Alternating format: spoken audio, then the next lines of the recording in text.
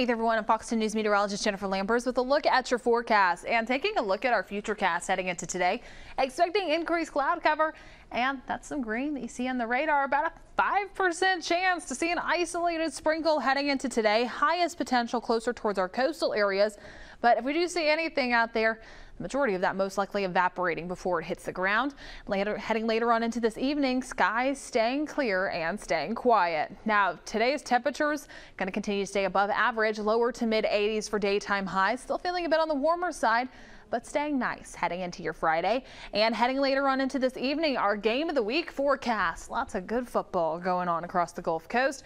And Gulf Shores hosting Viger. Temperatures in the mid 70s around kickoff, dipping down to the lower 70s by the time things are wrapping up. Staying a bit more mild closer towards our coastal areas, but staying pleasant.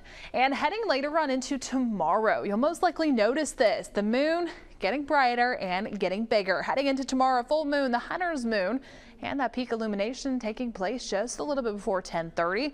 But the moon will rise just a little bit after 6 o'clock heading into tomorrow.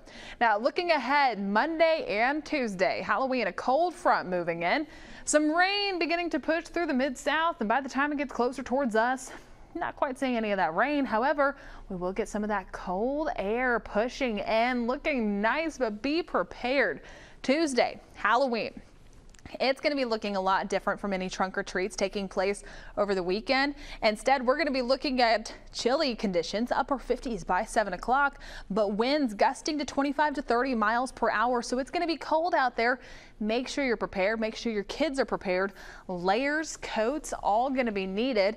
Taking a look at our full 7-day outlooks, days staying pretty similar until that front pushes in on Monday. Temperatures fall behind it, and then heading into Wednesday.